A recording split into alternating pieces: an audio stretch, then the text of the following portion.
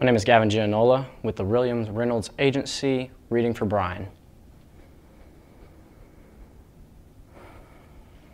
Sometimes I feel like I'm not normal, but what is normal anyways, right? I guess like everybody else, I get stupid thoughts sometimes, but I believe everybody gets stupid thoughts, but they just don't want to admit it. I really believe that I'm not the only one. I mean, does your mind ever captivate you for just 1 to 2 minutes and takes you into some unknown world, but then suddenly you snap out of it because you realize it's too messed up of a thought?